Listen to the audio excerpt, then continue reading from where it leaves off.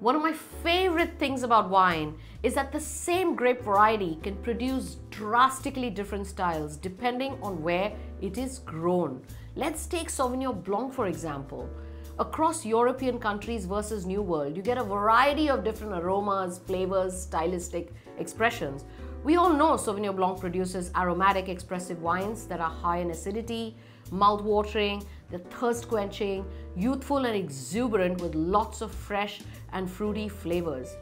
But if I were to mention the homeland for Sauvignon Blanc, we would say it comes both from the Loire Valley in France as well as Marlborough region in New Zealand. Both these regions have pioneered and excelled through their diverse climates, variations in soil and winemaking techniques to create styles that are distinctive and benchmark styles for Sauvignon Blancs which are loved by wine lovers around the world. Today we have 3 wines to taste blind, a Sauvignon Blanc from Sancerre in Loire Valley, one from Marlborough region in New Zealand, and a Sauvignon Blanc from Stellenbosch in South Africa. My colleague has poured them out for me without telling me which one is which. They're all blindfolded as you can see. So today is going to be mastering the art of blind tasting.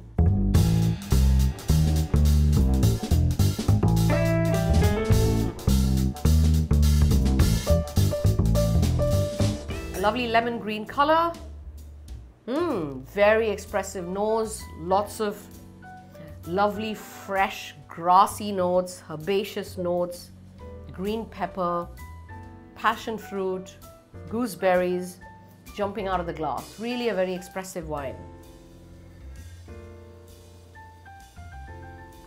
On the palate, the wine again is very expressive, lots of acidity, a lot of mouth-watering quality. All of these really is a benchmark Sauvignon Blanc style from New Zealand. Marlborough region of New Zealand is a cool and sunny region. So whilst the cool climate really produces wines with really high acidity and a lot of mouth-watering quality, the sunny climate really ensures good ripening of fruit, which is evident through the passion fruit, some of the grapefruit that's coming through. So the fruit is ripe, but the wine is very fresh and uplifting and very zesty. Let's take a sip of the second wine. Okay, so this wine is a lot subtler. It's not jumping out of the glass in terms of its aromas. It's more subdued. But there's lovely florality, lovely floral notes right at the tip of the wine that's sort of coming into my nose.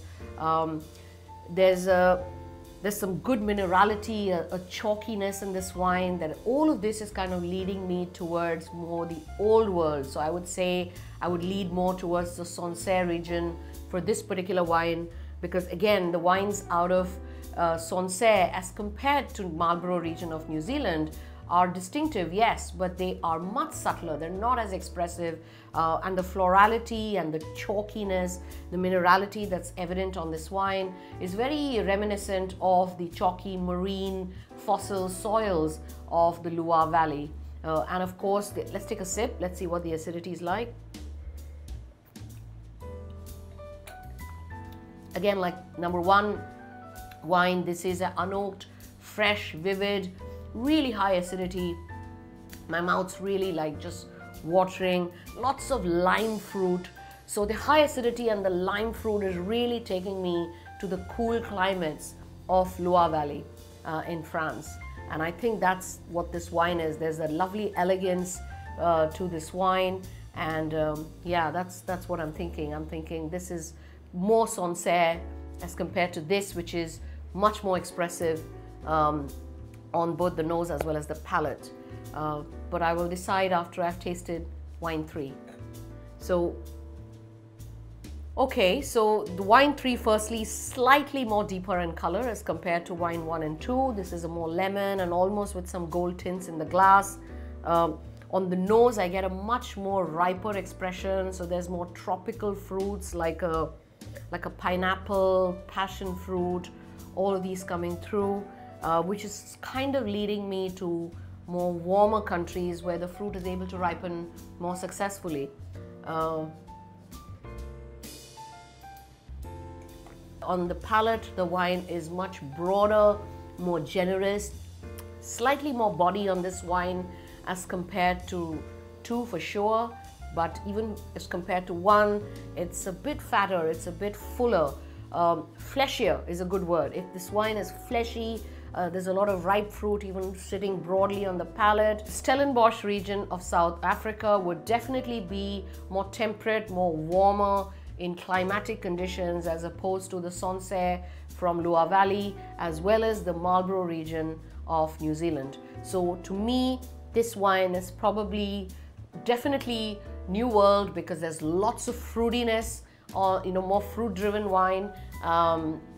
Probably not as expressive as the New Zealand Sauvignon Blanc because it doesn't have so much of those grassy, capsicum-y notes and tomato notes which one would expect on a Marlborough from New Zealand. So more of stone fruit, ripe fruit coming through on this wine, which I would definitely therefore place this wine in the Stellenbosch region of South Africa. Okay, so let's see if we were right. This was wine number 1, this was 2, this was 3. Let's take a look. Time for the reveal. Okay, this is Cloudy Bay from New Zealand, which is the Marlborough region of New Zealand. Perfect. This wine, I hope it's a Sancerre. God, there you go. That's a Sancerre. That's a Henry Bourgeois from the Sancerre region of Loire Valley. And obviously wine number 3 is the one from South Africa. I'm curious to see which one. Oh, the Spier from South Africa, from the Stellenbosch region. And this is actually a blend of Sauvignon Blanc and Semillon. And the Semillon, well, why did I not pick that up? But the Semillon really was explaining the body and the fleshiness and yeah, it was lovely. I enjoyed that wine actually very much. I don't think that wine's available in India, but obviously my colleague found a bottle to slip into my glass. So there you go, guys. I hope this was helpful because this is how you sort of taste the aromas, flavors, you discern the structure, you look at the acidity, you look at the mouthfeel, you look at the ripeness of the fruit, and you're able to sort of tell where potentially the wine might be coming from.